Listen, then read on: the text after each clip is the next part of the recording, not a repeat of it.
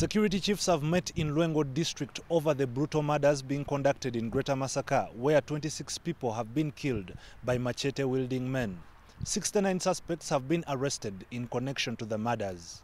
By this morning, a good number of them were being processed for appearance in court, about 11 or so. So that is as far as suspects are concerned. The Minister of State for Internal Affairs, General David Muhoozi, believes that the perpetrators are spreading terror among the population.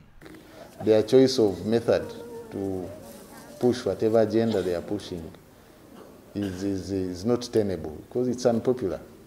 You can't choose to kill Ugandans for whatever reason. It's not justifiable. And that one itself, I think, is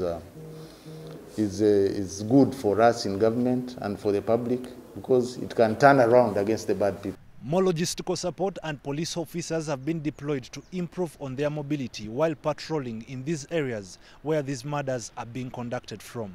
And response, we brought in even technical means. The canine section has been reinforced, and the other technical aspects which I'm not at liberty to mention here.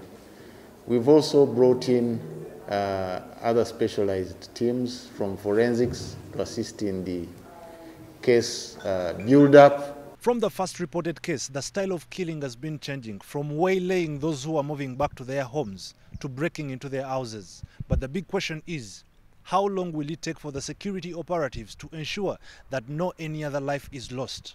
That's why we want to go deep to understand this problem. Why Masaka? Who are the perpetrators? Ivan Kahwa, UBC News in Masaka City.